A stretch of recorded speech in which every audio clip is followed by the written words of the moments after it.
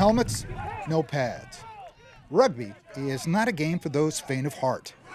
It's all about grit, guts, determination, and running. Running is paramount.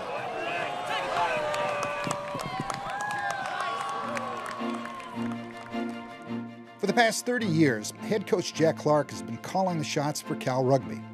During that time, Clark and his lads, as he likes to call them, have captured a staggering 22 national championships.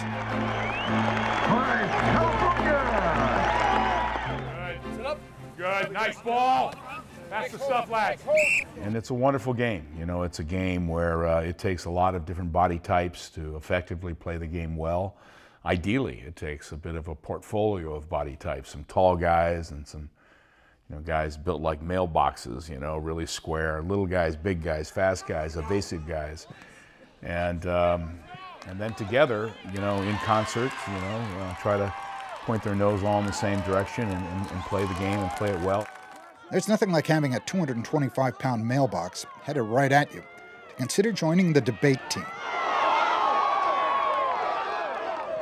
So, best thing to do, long to space, let the ball hit and run, chase it down like wild dogs and hope that we can, put them into touch and maybe change ends of the field. The University of California has been playing rugby for 130 years. That's back when Chester A. Arthur was President of the United States. In 1907, when this photo was taken of the lads, Teddy Roosevelt was in the White House. That's some serious history. And that history and tradition underscore every practice and every game.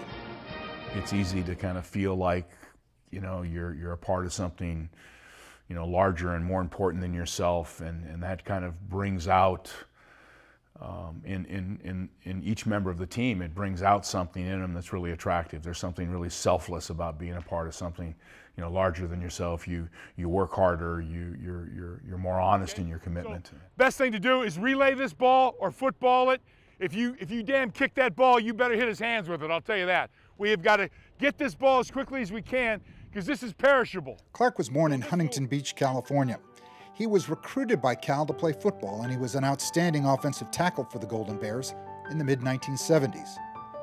Clark played rugby in the offseason, and he fell in love with the sport. He was able to grasp its strategy, tactics, and just as importantly, the movable music that takes place on the pitch. Clark is just as much composer as coach, and what he loves is space, and space to create opportunities. After all this time, it turns out that what's far more important to Clark than points, victories, and trophies is what the sport has given to its players over the past 3 decades. What they've gained is perspective, discipline, and leadership. And that creates one of those really important building blocks, going forward. It really allows them to know that, they have a methodology to achieve. And so when, the great challenges in their life come along, I've been up against it before. I think I can make a plan. I think I can put that plan in action every day and make adjustments where needed. And I can see it through, and I can achieve success. Staying 30 years in any one place is rather rare these days. With 22 national championships on the shelf, Clark's run at Cal has been extraordinary. It's a great university, isn't it? And it's my university, and it's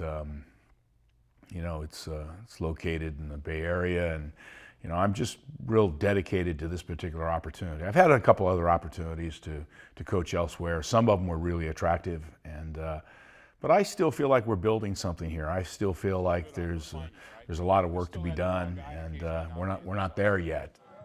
Ask a man what he takes the greatest pride in, and he will reveal something about his soul. With Clark, it's all about the players he's coached.